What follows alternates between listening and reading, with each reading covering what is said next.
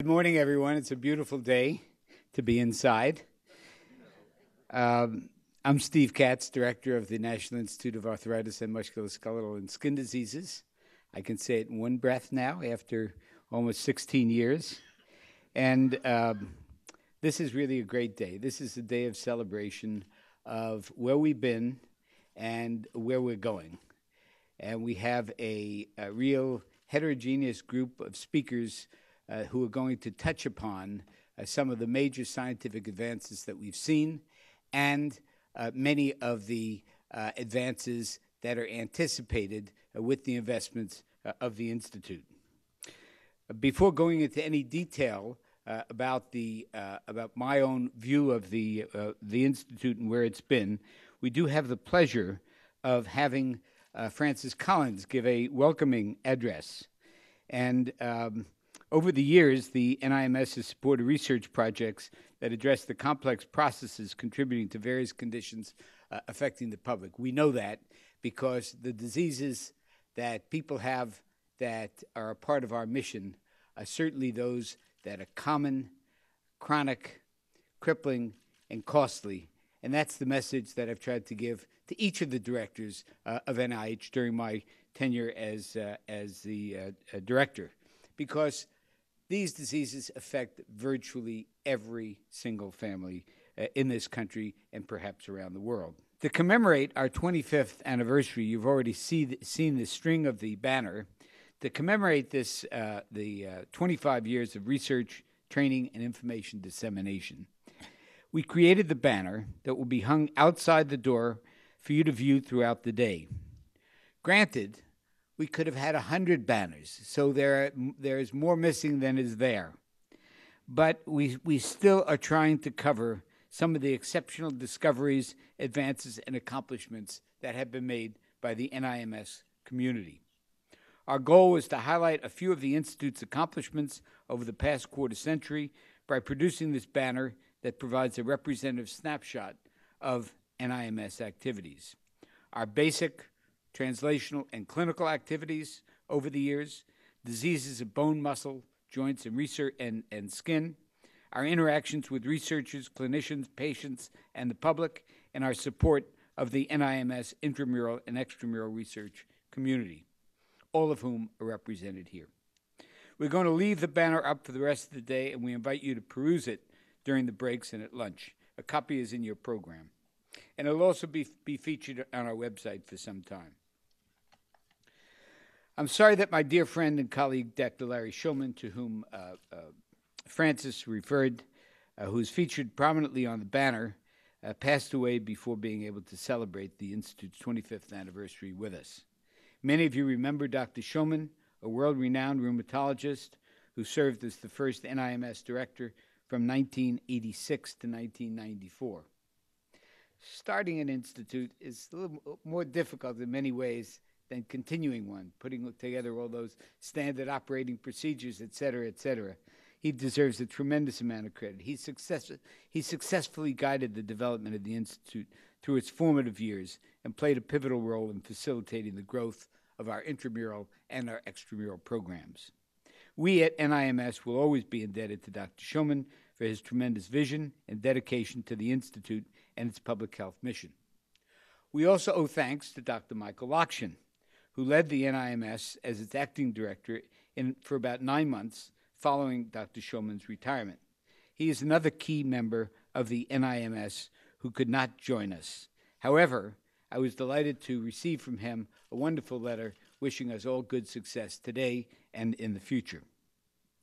For me, it's really an honor and privilege to follow both of these colleagues as Institute Director for the past 16 years. It is an unbelievable privilege, not only to be the director, but to work with so many wonderful, devoted, passionate people about what we do. And I repeatedly emphasize that the NIAMS staff is one of our Institute's most valuable resources. I'm talking intramural, I'm talking extramural, and I'm even talking about our council, who we consider our staff for 3 days every year. The scientific advances and research initiatives we support are possible because of the contributions each and every member makes to fulfill our mission. I'm glad to see that so many of you are here today and share my enthusiasm for today's scientific symposium. We bring together various presenters and panelists who will highlight a subset of scientific advances made possible with NIMS support, describe how these advances have improved patients' lives, and address the future directions for NIMS research. Now, how did we decide on this program?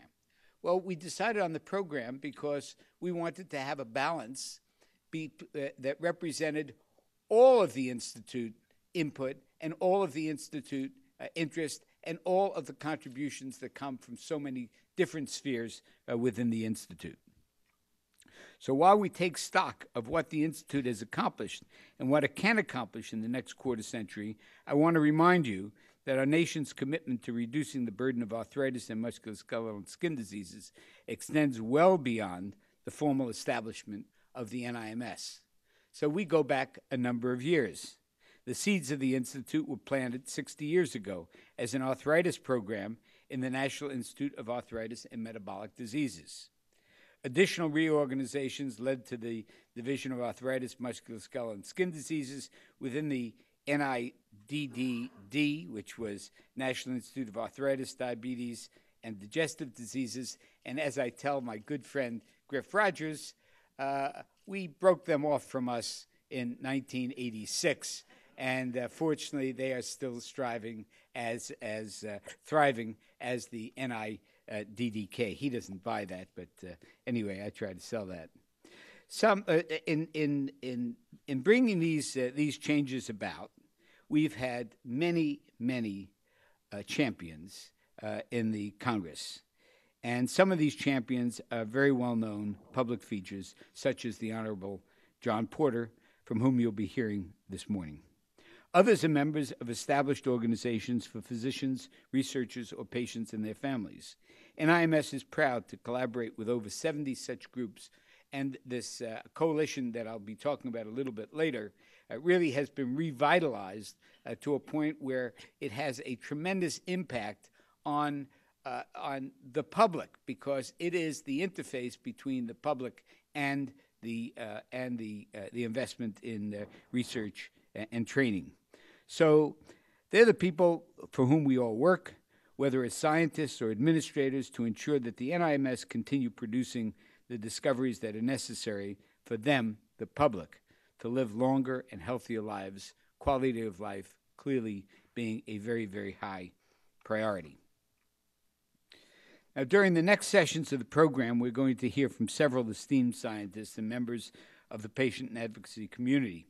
We've asked them to address some of the scientific advances over the past 25 years, to give a global view, not to go into tremendous detail, and to describe how this new knowledge has improved patients' lives. We couldn't cover all the diseases that we have made advances in, but we tried to feature some from each of the parts of the Institute.